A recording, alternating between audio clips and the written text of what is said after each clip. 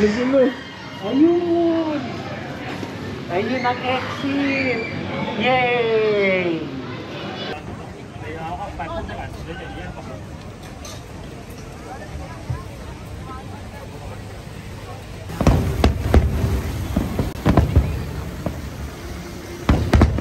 Hi mga travel buddies, ni Kuya. Welcome to my YouTube channel. Mga life lessons habang nag-travel. Ako po muli si Kuya Roman Guevara, ang new life coach and travel buddy, or simply Kuya Roman. Don't forget to subscribe, click the notification bell, like, comment, and share this video. At saka, don't skip ads.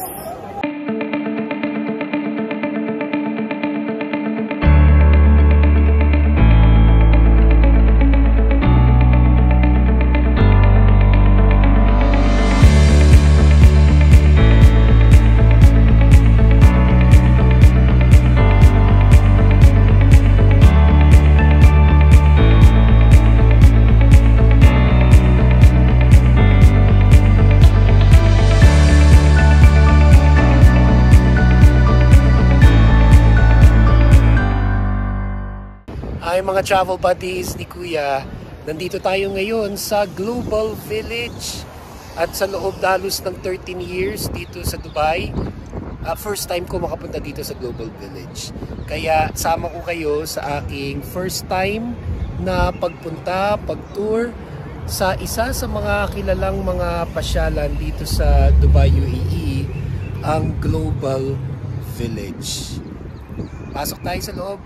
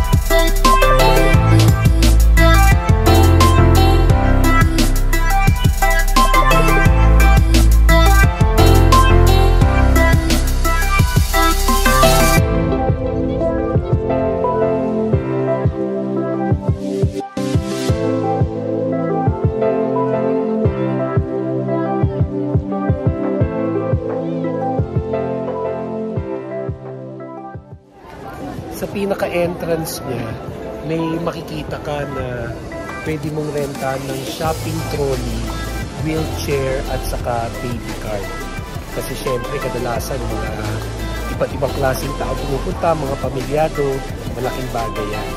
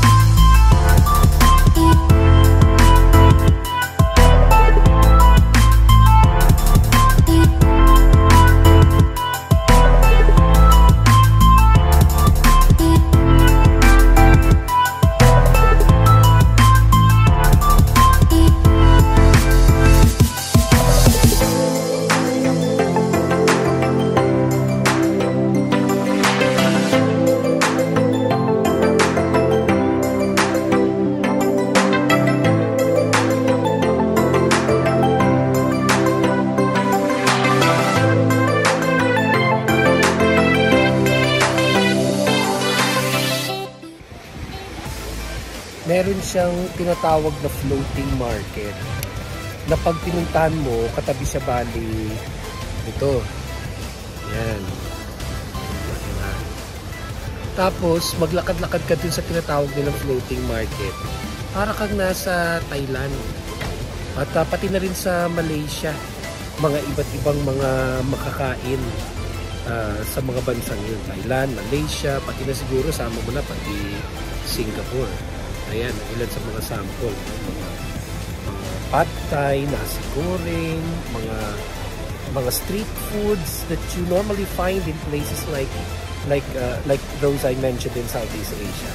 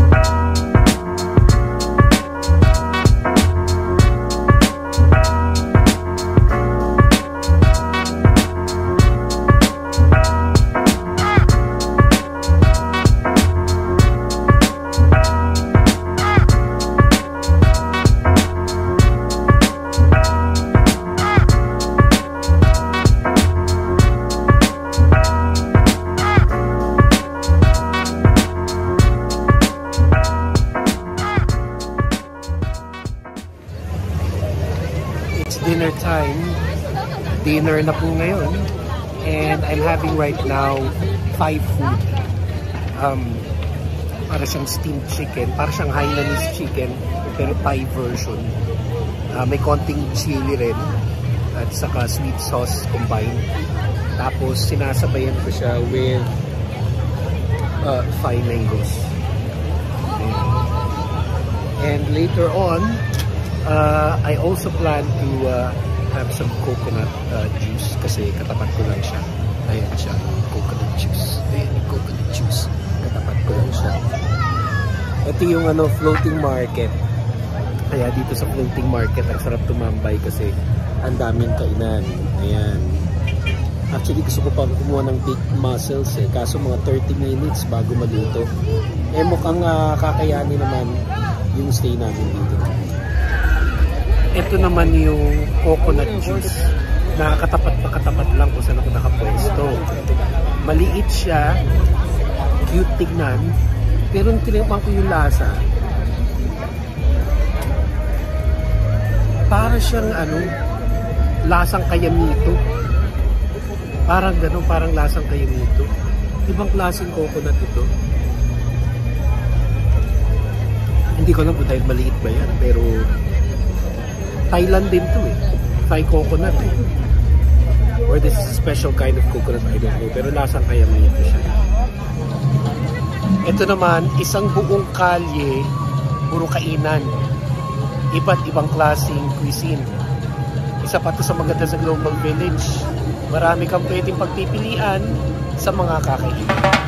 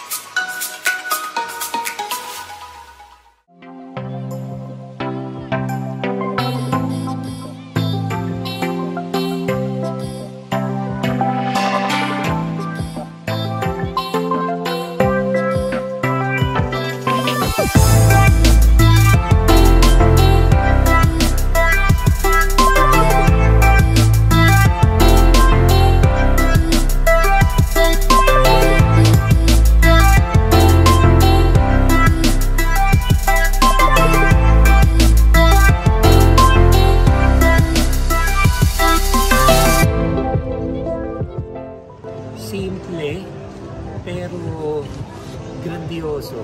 Maganda tingnan. Maganda sa paningin yung itong section ng Iran.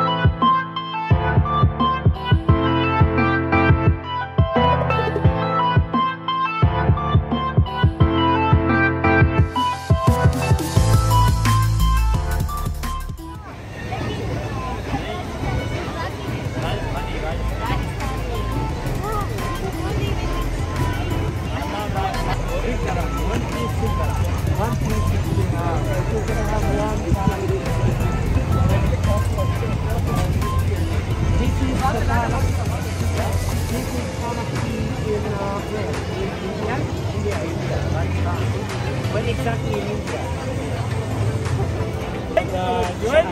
Yun, masarap yun. Diba? Tsaka lang naman yan, karakti. Pero it's taken like this. Sakli lang ito. You want? No, just one. Yun.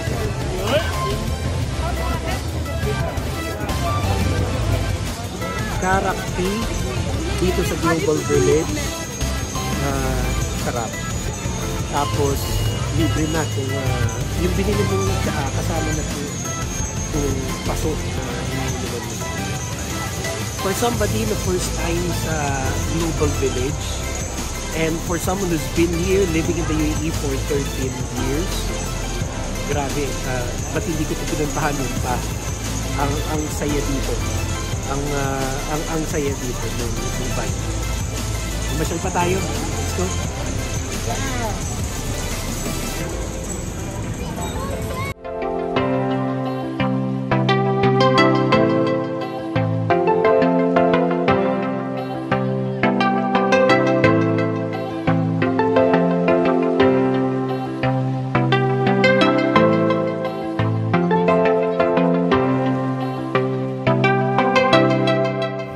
Isa na namang colorful section ng Global Village, ang Africa section. Let's come and check it out as well.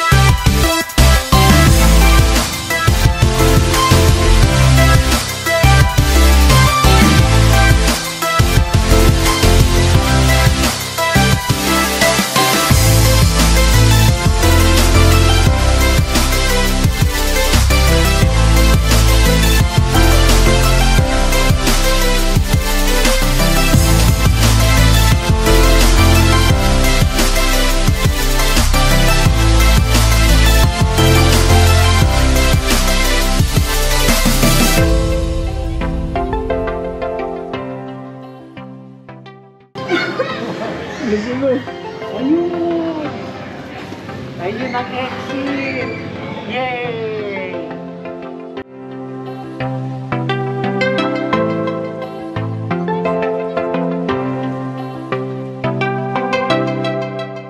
We just finished with the maze.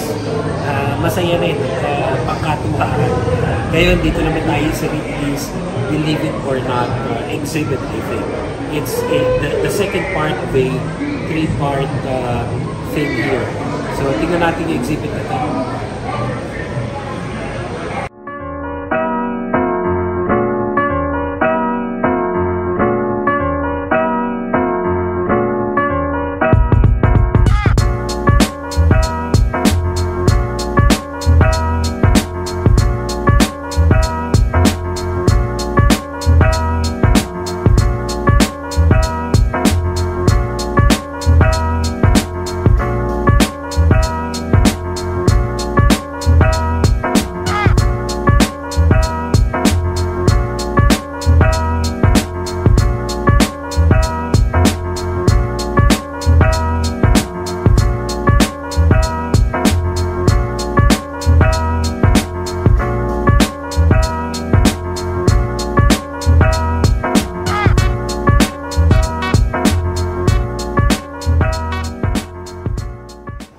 Okay, natapos na natin yung pangalawa, yung exhibit ng Ripley's Believe It or Not. And then yung last, pangatlo nila, yung movie theater. So let's get inside.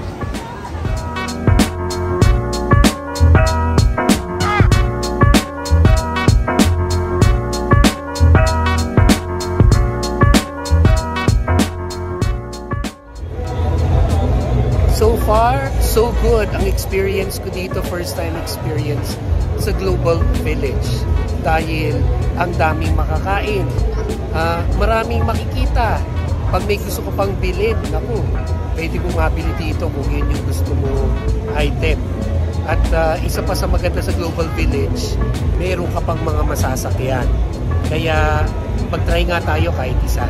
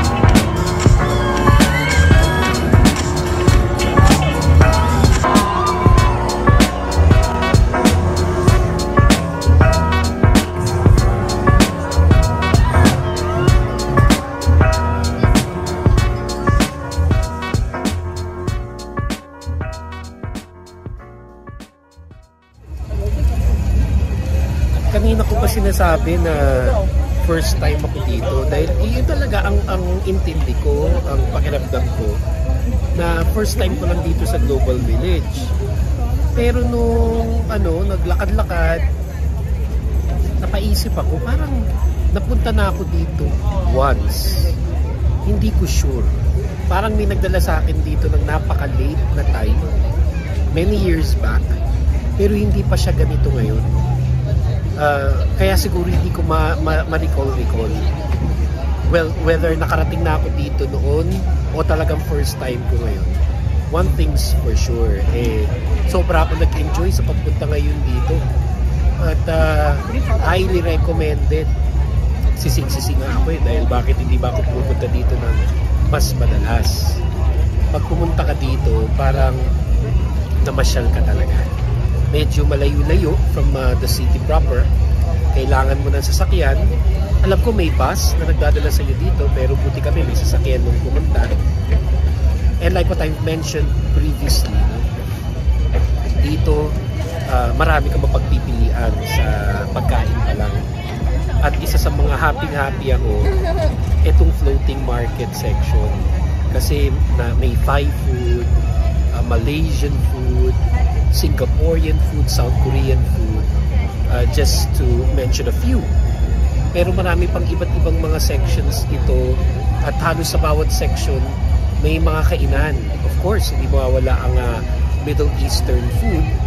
At kapansin-pansin, merong ilan ding Bosnian restaurants. There must be something special about those Bosnian restaurants. May nakita akong Bosnian roasted chicken, may Bosnian lamb. Siguro pag bumalik, itatry ko yun. Kasi punuan din yung mga restaurants.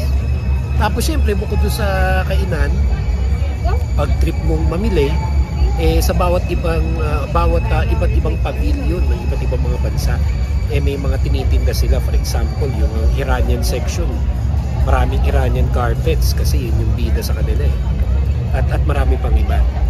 Yung Ripley's Believe It or Not, may tatlong kapagpipilian na pwede mong pasukin. Magbabayad ka nga lang ng extra, pero may maze, may exhibit, tapos merong moving theater. Actually, it reminds me of Hong Kong Disneyland.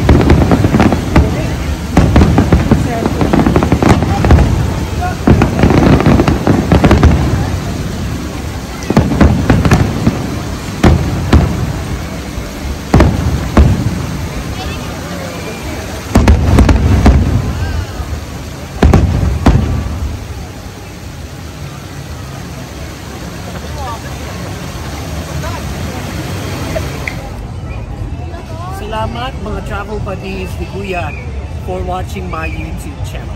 Mga life lessons habang nag-travel. Ako po muli si Kuya Roman Guevara, inyong life coach and travel buddy, or simply Kuya Roman. Don't forget to subscribe, click the notification bell, like, comment, and share this video. At saka, don't skip ads. Big muscles. 5 big muscles. Sorry.